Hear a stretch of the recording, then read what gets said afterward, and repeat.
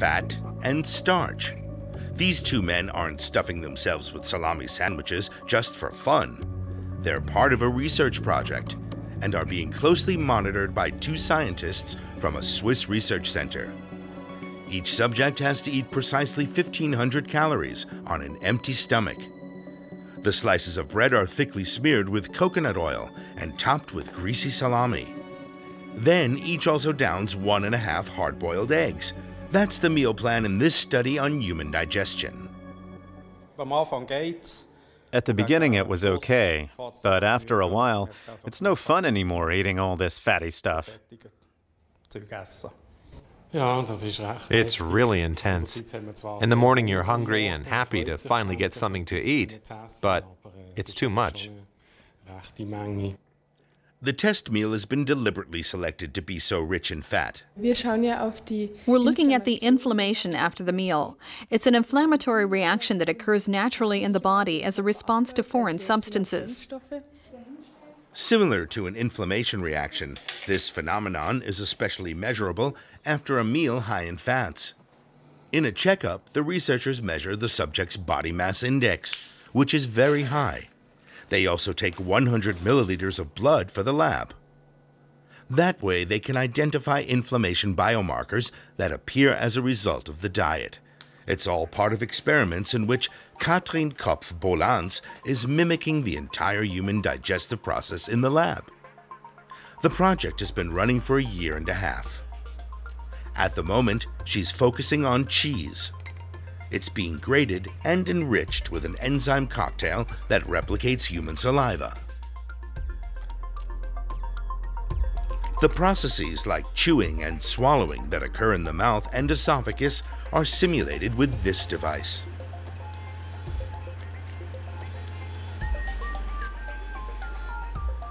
The human stomach. This is where chemical breakdown of food really gets underway. The nutritional scientist adds gastric juices to the samples, then she turns on this rotary device for 2 hours to simulate events in the stomach. The small intestine. This part of the digestive tract is also being mimicked in the lab. Bile and digestive juices are added to the food samples, which are agitated for another 2 hours. Reconstructing the intestinal wall has been quite a challenge for the researchers. Working with intestinal cells is both a delicate job and very demanding. Permeable vials containing intestinal cell samples are placed in the blood cell culture samples on the left. Finally, biochemist Charlotte Eger adds digestive juices to the samples to simulate the uptake of nutrients through the intestinal wall by the blood. This process takes up to 12 hours in the cell culture medium, just as it does in the intestine.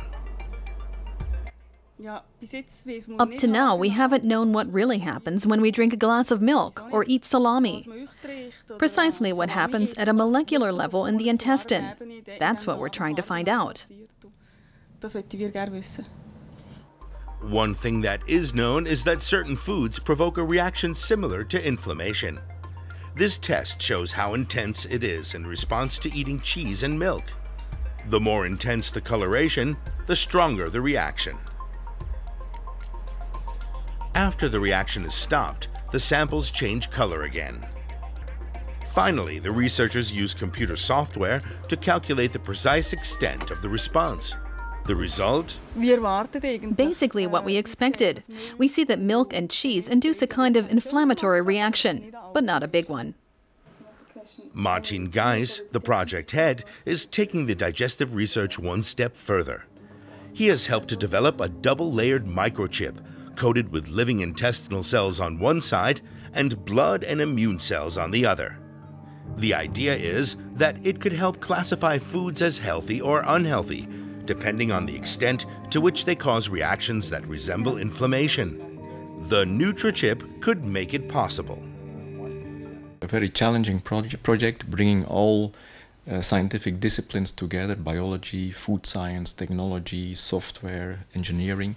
And I think it's a very big satisfaction if at the end it all merges and it works and you can do your analysis in much shorter time than is possible now, or even open up totally new applications. If the Nutrichip fulfills those hopes, it could completely replace clinical studies on digestion. But until that day, the test subjects will have to go on chewing their way through mountains of salami sandwiches, swallowing and digesting their 1,500-calorie meals in the name of science.